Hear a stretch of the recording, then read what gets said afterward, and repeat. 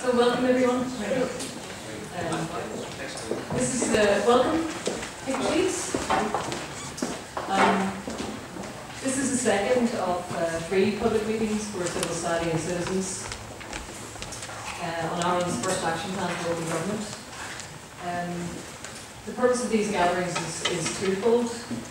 We want to ensure that the voice of civil society is reflected in Ireland's first national action plan on open government, to ensure that that plan itself is ambitious and can be built upon in the years ahead. And secondly, OGP offers a brand new space for collaboration between 2 partners, between civil society and citizens on the one hand and government on the other. And we'd like to get your views on how this new partnership can work. So I'm Nuala Haughey, I work for Transparency International Ireland. We're coordinating this consultation, which is being funded by the Department of Public Expenditure and Reform, which is leading on the Open Government Partnership on the government side.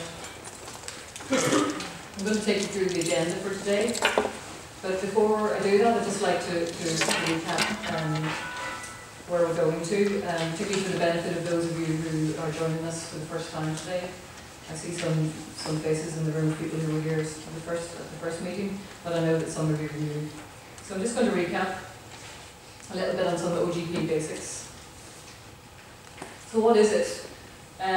It's an international multi-stakeholder initiative. It was founded in 2011 by President Barack Obama on the fringes of a UN General Assembly meeting in New York. It currently has about 60 participating countries. So what does it do? Well, countries develop action plans in consultation with civil society and citizens. The hope is that these will be ambitious action plans with stretched commitments around the areas of transparency, participation, accountability, and technology. Using technology to improve governance specifically. But as you'll hear again and again today, OGP is not about a moment in time, it is a process. It's a continuous process of implementation and review and renewal of action plans, action plan commitments. So I think it's worth pausing to consider what OGP is about, because very quickly it can sound quite high level and almost abstract. But fundamentally it is actually about people, despite the language. It's about public services that are better because users have had an input into their design. It's about wiser public spending because data is readily available. It's about less corruption because decisions aren't made behind closed doors. So as I mentioned, this is the second of 3 public meetings. This is our first meeting on the 10th of July.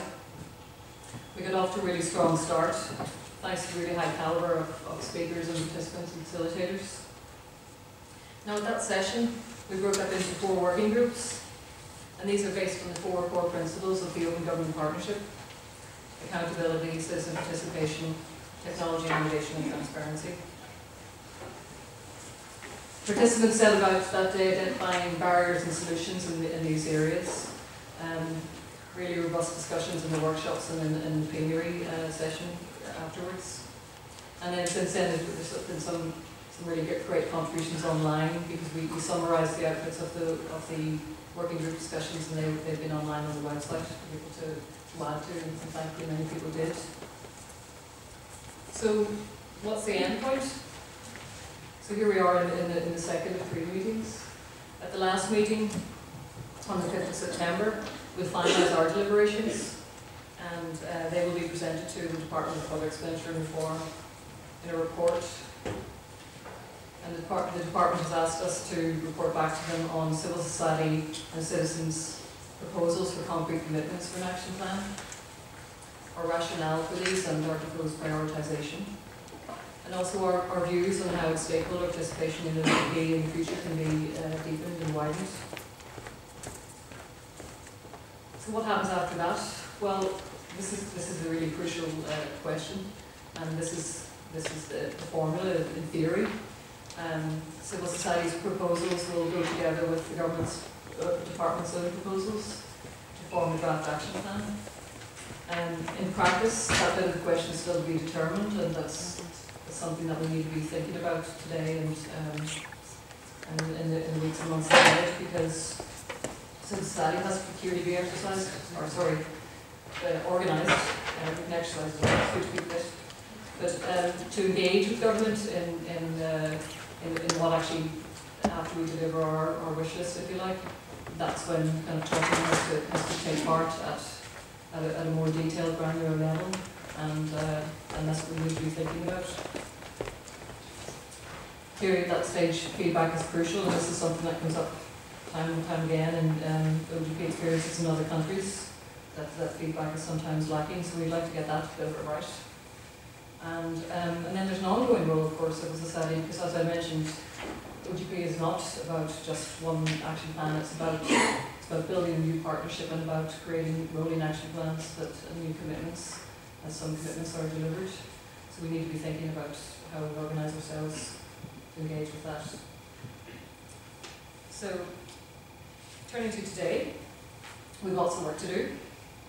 We have great speakers, great facilitators and moderators, and a very dedicated bunch of volunteers, note takers and general organisers who are going to help us get through it and keep us on course. Should our minds wander, I'm sure that won't happen. So what we want to achieve today, we're really fortunate to have two excellent speakers with us, experienced civil society experts and also veterans, fresh-faced veterans of the OGP process, Paul Maassen and Simon Burall, and I'll introduce them later. And then our working group facilitators are going to bring us up to date on the discussions that we had at the last meeting since online. And then after short lunch, we're going to break up into working groups again and sort of filter and focus. As I said at the last session, we identified barriers and solutions, and in this working group session, we hope to progress that into what actual action plan commitments might look like under the solutions that we identified. And we're going to use this sort of smart methodology to try and do that, to try and come up with action plan commitments that are realistic and measurable, action orientated and time bound. We're very pleased that civil servants from a range of government departments have joined us today, so they too can learn more about OGP and see how they can play a part. And they're invited to join working group discussions as resources for the groups, giving information on what's current policy and what's not. So after the working groups finish, you'll have a chance to stretch your legs and prepare for the plenary session. Now, some of you may have noticed that there's quite a random looking ballot paper in your briefing packs there. So all will be revealed later, but this is part of a voting exercise that we're going to ask you to do just before lunch. And it's so that we can illustrate to you a very interesting methodology of consensual decision making. We've invited Peter Emerson to do a big presentation on that just at the final plenary. It's a methodology that's been used by the National Women's Council and the Taming Our Future movement, and it's regularly used by the Green Party for the party to set its own priorities for policy decisions. So we do that exercise just before lunch and ask you to fill in the ballots and leave them on their chairs before you go for the break. We're presenting it today because it's a tried and tested process that we could use at our last meeting to prioritise our action plan proposals. So then the facilitators are going to give their feedback at the final plenary, and again we'll have a chance to open up the conversation at that stage to cross-fertilise ideas once again, and to get you thinking about future stakeholder engagement.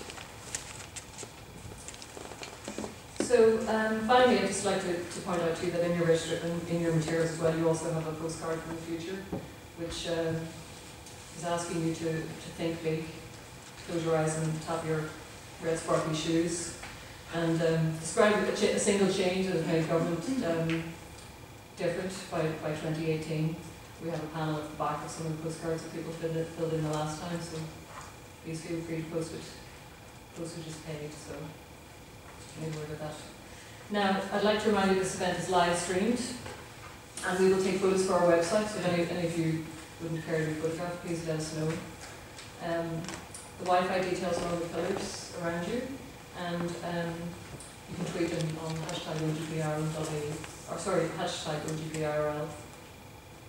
Now, to get underway, we're joined by two very able and interested OGP experts, and they're going to spend the day with us and join in the working group sessions. Paul Maassen is the Independent Civil Society Coordinator for the Open Government Partnership, so it's his role to support in-depth civil society engagement with OGP. So he has a very broad knowledge of civil society engagement in OGP in many countries around the world. And he's also got a lot of other relevant experience in the World Wildlife Fund and also the Dutch development organisation, HIVOS. Simon Burall is the director of Involve, and that's a London-based NGO which specialises in public participation. So it's great that we have him here today, both again as a speaker and a resource. And his organisation coordinates the UK's Open Government Partnership Civil Society Network, a loose coalition of NGOs who've been feeding into the OGP action plan over there. So Simon, Paul, you're very welcome to join us.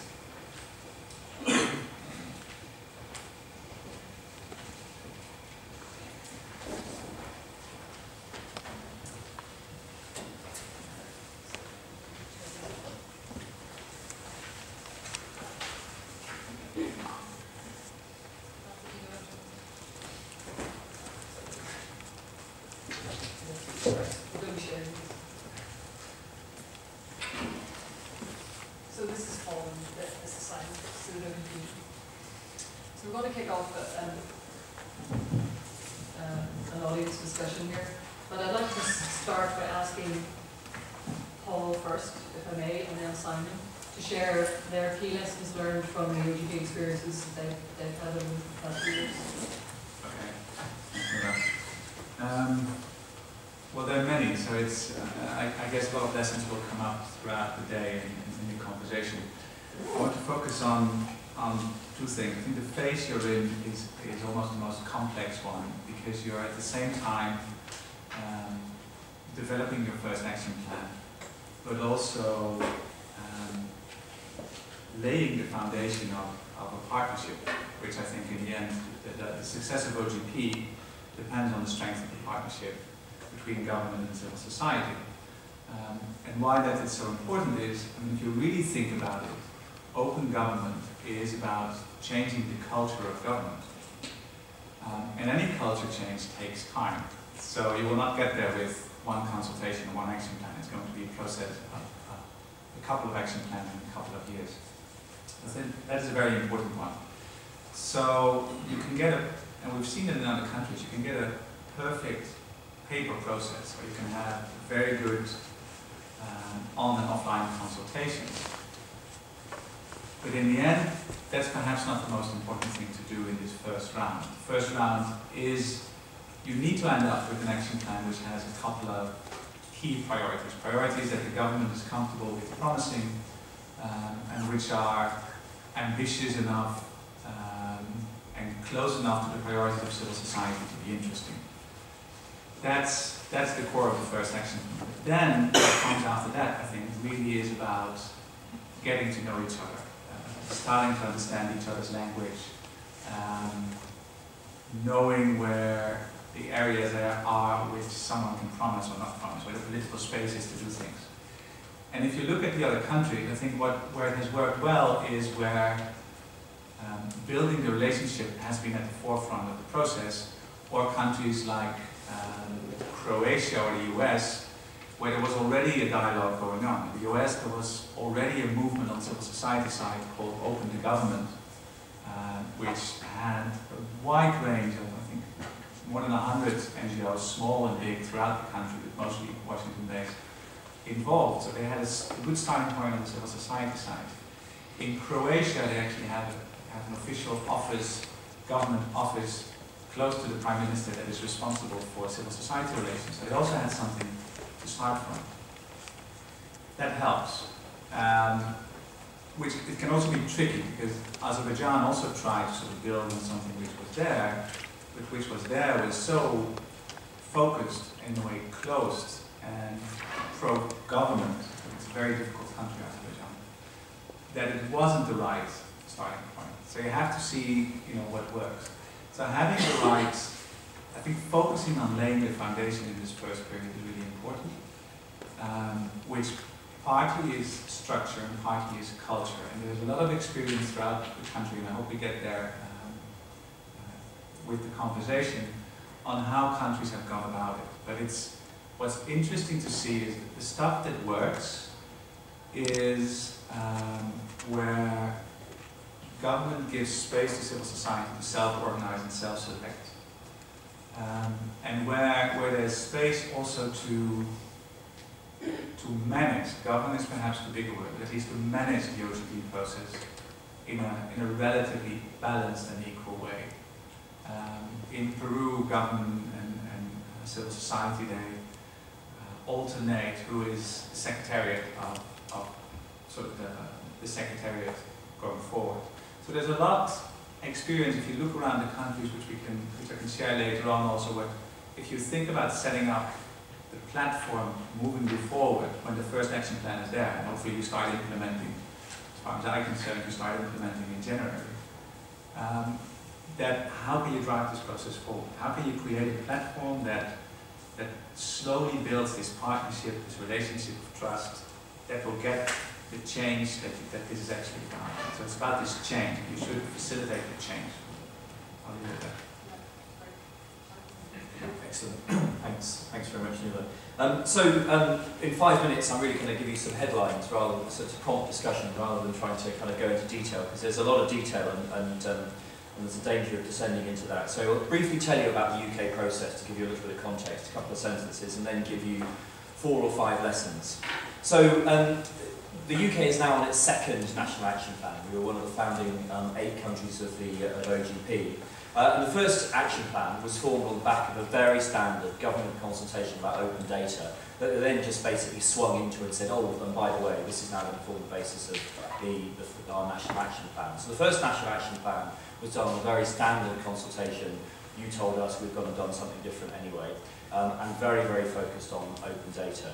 And neither the government, or bits of the government, and certainly civil society were very happy with that. So the second process was brought together by Cabinet Office officials and civil society actors coming together and saying, how do we do this differently? And we wanted to move away from this government listening and going away and doing to something different. So we sat down and agreed we were going to try and co-produce the National Action Plan. And we got agreement from the Minister that senior civil servants with civil society could sit down and draft the National Action Plan together as a submission to him. A very, very different way of doing government. It hasn't quite worked like that, but as an ambition, it was quite a different way of doing things, and very different for Whitehall. And I guess, in the end, that's picking up on Paul's point.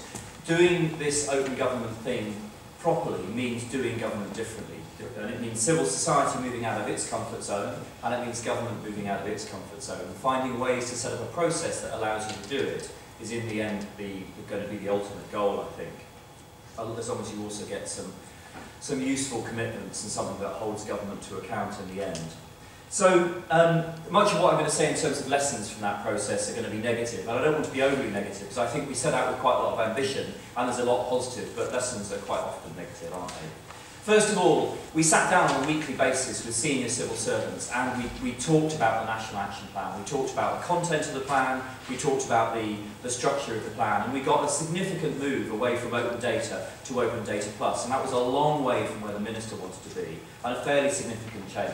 What we didn't get were a series of solid commitments underneath. The draft action plan is now published for consultation, and in discussion we might want to get into why that is. That ongoing process was really important. It was really important for building trust between individuals in civil society and individuals in government. And it meant that when the process began to go pear-shaped, there was enough understanding that the goodwill was there, and the reasons it was going pear-shaped, we would need to work together to solve them. There were different people's responsibilities shared across civil society and government, and we would have to work together to do it, to sort them out. And I think that trust is really quite important.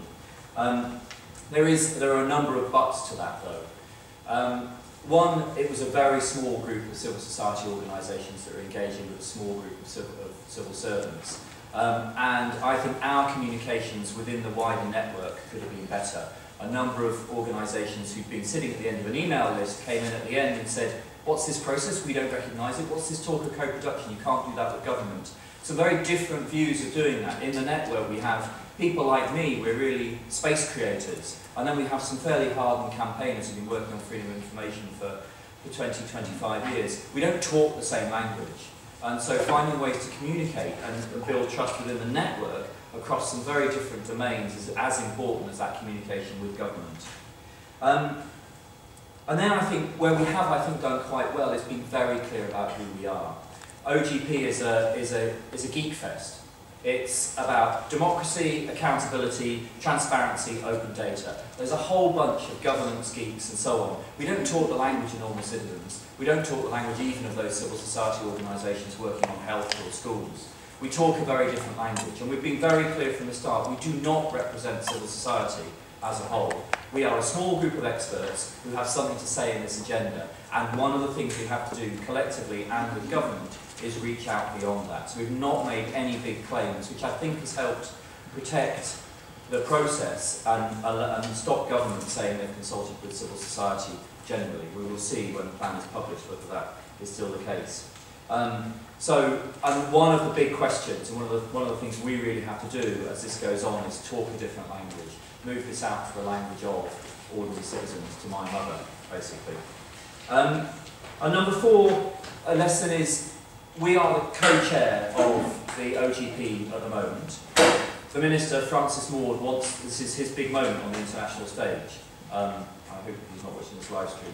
And he wants to make this work. He really wants to. So there's a political moment for us. I think if it hadn't been for that political moment, it would have been much harder for us to move it from open data to open data plus. So identifying or creating the political moment that puts some heat on both sides is quite important.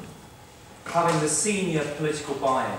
The civil servants knew that in the end the Minister supported this, and it meant they could go further than perhaps they could have done if they hadn't. And their bosses were supportive too. But, so having that support higher up is important. However, the team changed a lot, and having real depth in government and making sure that you're networked across government is really quite important, both within the team that's responsible for OGP.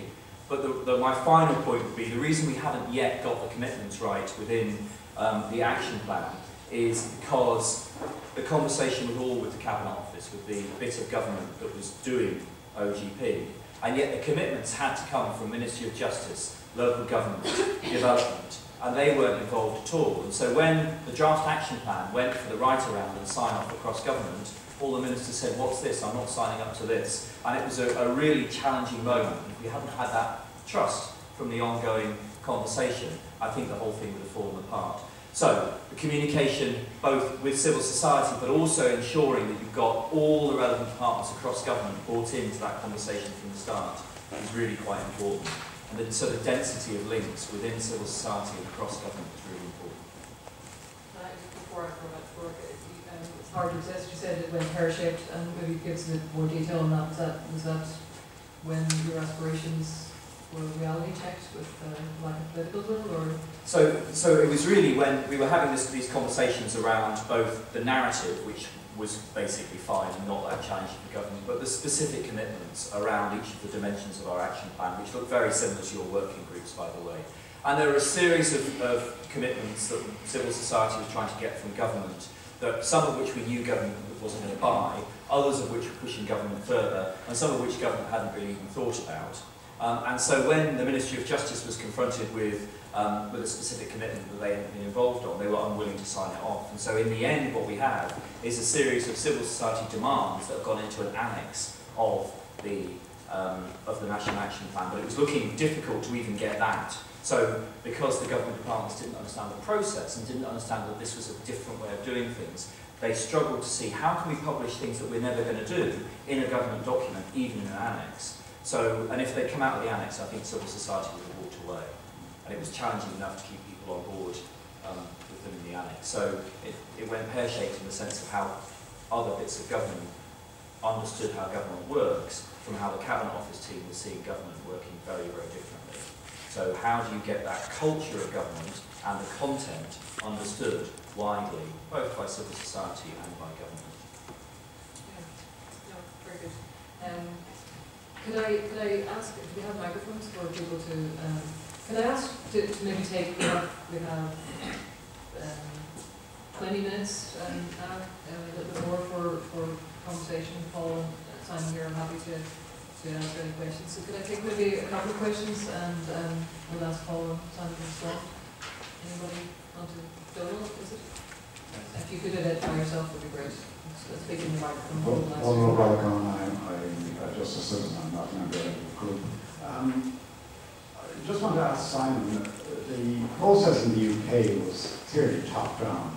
People got to the Cabinet Office and got to some people at the Cabinet Office. And obviously a lot of innovation starts like that. But surely you're not surprised that it went pear-shaped because you didn't go out to the people who have to implement it. I mean, you guys were talking to the generals, but the people who make things happen on the ground are the majors and the sergeants and the corporals. And they're going to resist. I mean, we've seen that here with freedom of information. And it's going to continue. It's all very well at senior political level and at senior civil society level, but way down the ranks where somebody has to produce memos that they made up 3 years ago, and they filed away. I mean, that's, so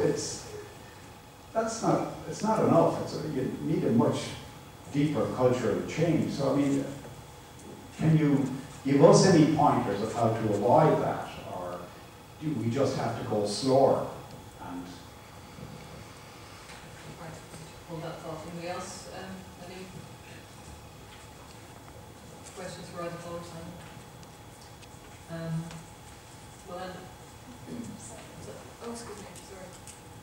I'm wondering maybe dealing with the sort of larger issues that the pharmaceutical regulators are the first round of the action plan. For example, there's a lot of controversy here around the withdrawal works and the electoral system. Obviously that's an area that needs substantive research in order to figure out what's the best method. How would you deal with that in the context of action plans? Okay, it's just a start. Following on the observations by the two people who just spoke, I'm Paddy Lennon, and I'm a businessman in the city, and I don't represent an organisation particularly. I wonder, is there an effort here to redesign culture from a moral sense? Should we not be working on what exists, that we are a Judeo-Christian country with a morality which has an objectivity, work from there, and start to restore freedom of information, accountability. It's so basic, everyone is accountable. So why not focus on that? Which obviously brings in transparency and some of the other points. Right, great. Can I start with you, Simon? You were speaking to top brass in your deliberations, so why were you surprised when you were disappointed? Although we were only speaking to top brass and not the others, I think, wasn't it? Yeah. So I think the problem is always worse than you were saying, in the sense that we were talking to some of the top brass, but the other top brass in the other departments or regiments didn't necessarily buy into or agree with it. Why weren't we surprised? Of course we should have been surprised. I think one of the problems is that the agenda is huge. The marshalling of civil society in itself is a really big job. And Nuala, I don't relish your job just as much as I don't really relish mine. It's a difficult thing in and of itself. We trusted that we were set up processes that we thought the Cabinet Office was beginning to do that conversations across government that turned out not to be happening in the way that we thought they were. So, there were things happening. Yes, we should have anticipated it, but we thought it was happening. I guess, more importantly, lessons. You highlighted one for me, I think. Go slower. Don't be too ambitious. Really highlight a couple of the really key commitments and really work on them. having a narrative about all the other things. The reason I'm excited about OGP is because I've been working in this area for 15 years or so, and what OGP does for me is it brings together a number of things that people have tried to bring together before with a changing context that means that it really feels like you can move forward. So you need to have the narrative across the whole thing, but really focus on either those that you think where you can get movement or those that are absolutely fundamental, but don't try and do too much. And really think about the links in civil society and government and making those connections stronger. So I think you're absolutely right. And that kind of leads me on to the third question, in a way, as I was kind of thinking a little bit about this as you were talking. I've now totally forgotten what I was going to say. I'm going to come back to that. I've lost the thought. How to deal with the larger issues. You talked about this being a research issue. Actually, those larger issues are live in the UK as well. You know, our second chamber is not elected. We've got first past the post. A whole series of kind of big issues that aren't just research issues. Actually, they're really political issues. So how do you deal with them within the National Action Plan? I think in part it is about just having a narrative, about having a story about where you're going, and accepting that part of this, and I guess this does lead into where I wanted to go for my answer to the third question, which is accepting that you can't get there in one go, but thinking what are the places where you can begin to make a difference that will open up culture in some way. So you were asking at the back, Paddy, about accountability and freedom of information. Those are two things that a government really doesn't want at all. Those turkeys are not going to vote for that. So the question is, where can you make inroads that make it easier to get to them further down the line? It doesn't mean you shouldn't stop doing those things, and indeed some within the network will say, we don't get those things, it's not worth doing at all, talking about different perspectives of how you do these things. My perspective is, we have to keep banging on about those things, but at the same time, we can be making progress, making sure that when government opens up data, it's opened up in a way that actually makes it very difficult for it to be closed down again, makes it very difficult for government not to have meaningful conversations about it, and makes it very difficult for government not to say, oh, there's more data we've got to give out now. So you can actually do some things that government thinks it wants to do, but then mean it has to do more and gets you closer to freedom of information and accountability in a different way. Yeah, building on what Simon was saying, I mean, there is a tension there, right? Because on the one hand we say the problems are huge, we want to include them, and on the other hand, go smaller and slower. How other countries deal with it is a couple of points. One is thinking of what do you want to achieve in 5 years or 10 years, and working backwards, and then saying, okay, if we want to get to a stage where government proactively releases information, where you're far from it, what is realistic to have in 1 or 2 years? And if you look, for example, at the action plan of Ghana, that's where they have their commitments are framed in something bigger they want to achieve, but then with milestones of what they want to achieve in 2 years and 1 year, and that even broken down into, okay, we want to finally pass freedom of information law. They don't have it, they've been discussing it for 10 years. What are the steps to get there? How can we involve the wisdom of civil society in passing a law that meets their expectations to some extent? Never fully, probably, but to some extent. And if we have done that conversation, then what? And then what? And then what? And that's a way of getting to the bigger things.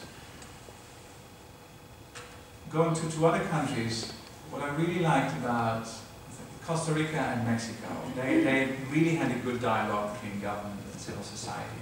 Mexico not initially, but it was so bad that there was a fight and then something good came out of it. But they had these conversations, mostly as civil society, but from the start with civil servants and broadly, not just the cabinet office or sort of the leading entity, but throughout, of what the priorities are. And very open.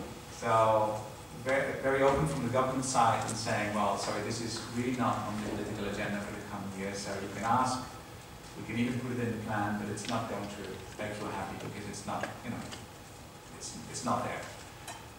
But also on civil society side, realizing that we as civil society always ask for the moral best in a way, and that real life is, you know, different than that. So also thinking of, okay, what out of our 10 big asks, which are the 3 that we really want to have the next 3 years? And what I liked about, they did it in both countries, is, so they had this initial set of priorities, then the government went back into their systems and bureaucracies to figure out where the political will, the political resistance is. They came back, they had an open dialogue about saying, well, Costa Rica, for example, civil society really wanted the freedom of information law, and it's not going to happen. Not because the government doesn't want it, we don't have a majority in parliament. Their take on assessing parliament is it's not going to happen. So we can put it in, we can work on it, we can massage it, but we're not promising it, because it's not going to happen. And that openness, again, going back to what I was saying before, it's long-term change, it's building a partnership, and if you have this open conversation, trying to understand from both sides what you want it, why it is an issue or not.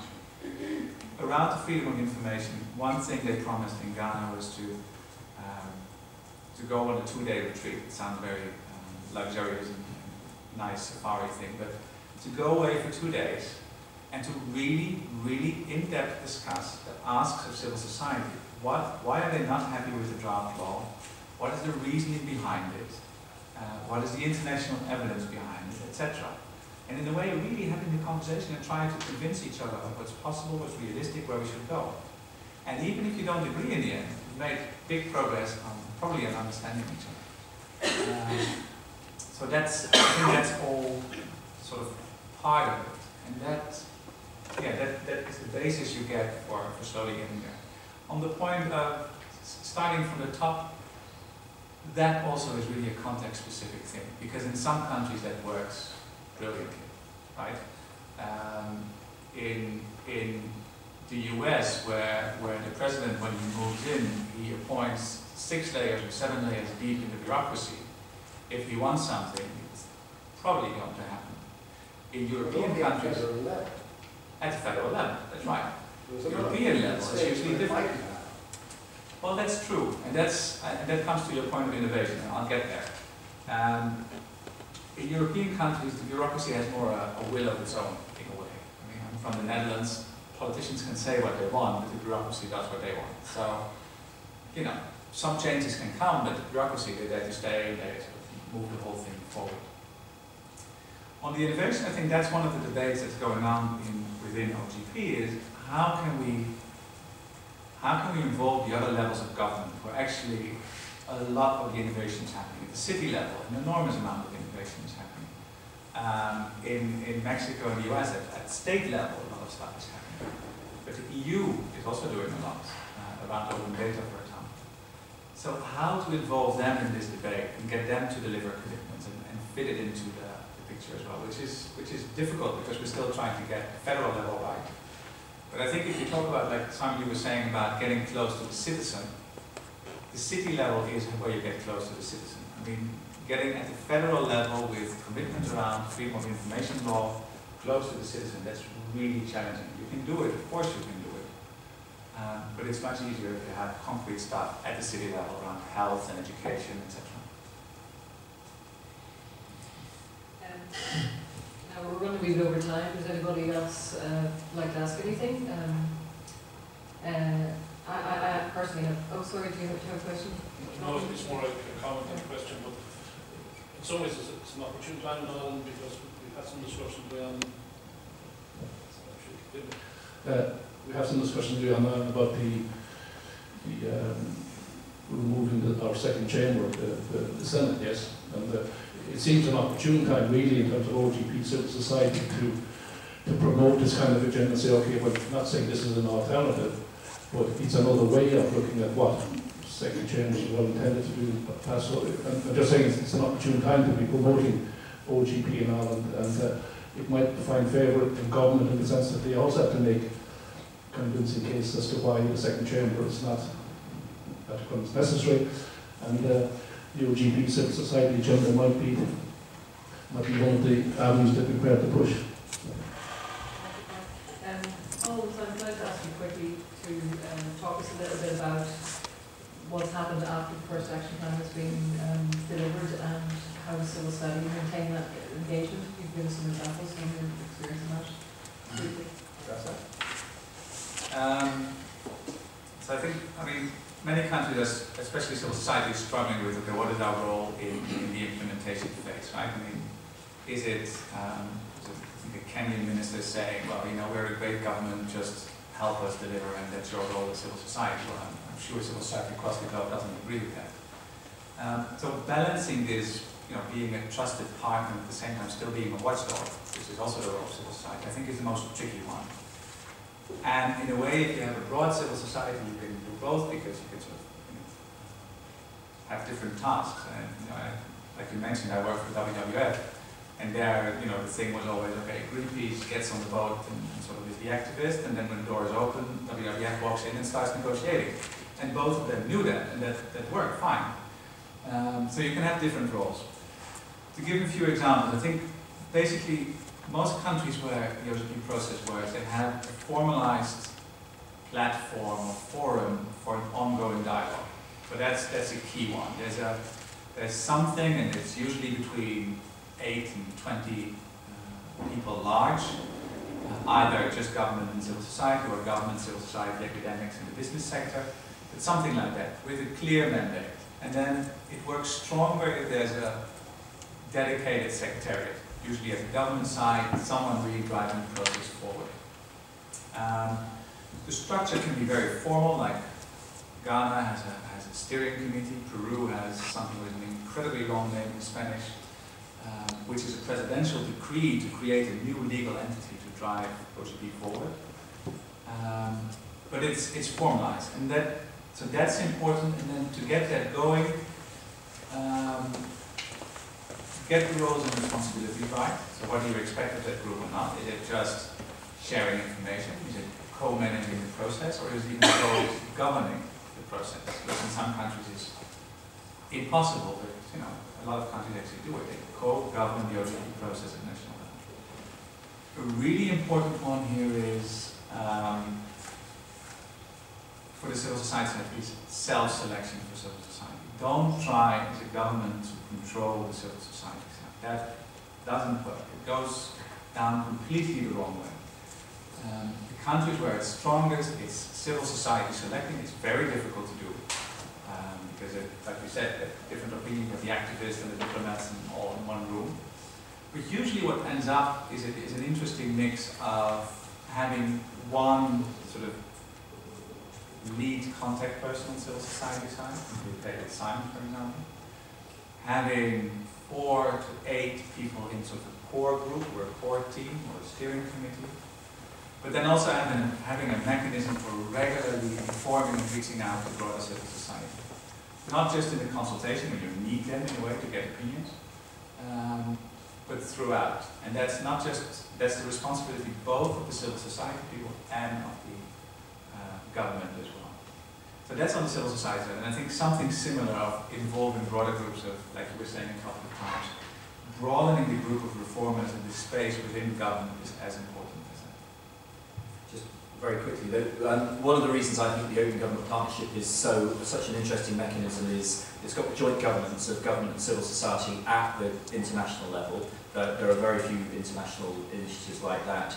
But it also has an independent reporting mechanism. And unlike any other that I know about, this isn't peer review, this isn't governments scratching each other's backs. This is genuinely independent, separate from the governments. The governments can't sign off the reports as I understand it, so these will come out. That is really important. So there is an international set of experts and senior people, national researchers coming down and looking at the National Action Plan, looking at the process, questioning government and civil society. And civil society's engagement with that process seems to me to be really quite important, because that is one way of creating more political momentum. Talking to government, if you don't get this right, you're actually going to be independently assessed, and this is going to look bad within the context of open government. So that's quite important. And the final thing I would say is, I think one of the big commitments, given where we are with the National Action Plan in the UK at the moment, one of the most important commitments that we can get into the National Action Plan, the second one, is a commitment to review on a regular basis, government and civil society sitting down together as equals, commitments over the course of the next 2-year National Action Plan. Not waiting till the end, but actually looking at the commitments as they are, on a regular, maybe every 6 months basis, and actually really seriously doing it in the open and keeping some pressure on. It provides a moment for keeping the network together, provides a moment for maintaining those relationships with government, and it keeps the heat on government for actually doing something about the commitments. So I think there's something about the international review and really engaging with that process, and then about creating spaces where government commits to doing it within the action plan, so that then you've actually got a space to keep going with government and making things